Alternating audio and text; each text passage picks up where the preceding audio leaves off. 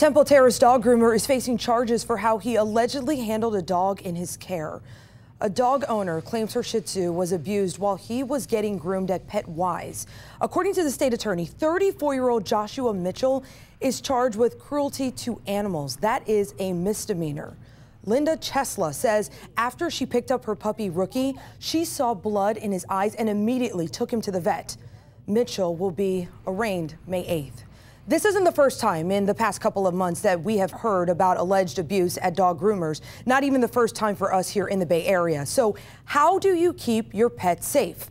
10 Investigates consumer reporter Jennifer Titus takes a closer look at what you need to do and look at the next time you make an appointment for your pet.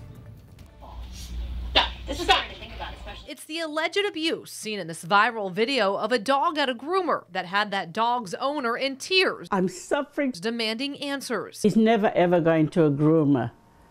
I'm going to learn how to groom him now. The shocking video isn't the first time authorities have investigated abuse at the dog groomers. Complaints come in all across the country.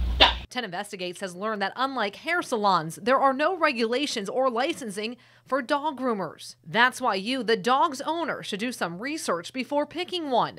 You can check out a company to see their track record. Check bbb.org, search name of business, add word complaint or review after the name to get results. Go to the groomers during business hours and see how they conduct business.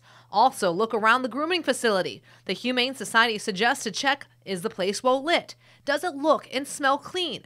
Does the staff appear knowledgeable and caring? Does the staff handle pets gently? I'm suffering thinking of what she could have been doing to my dog.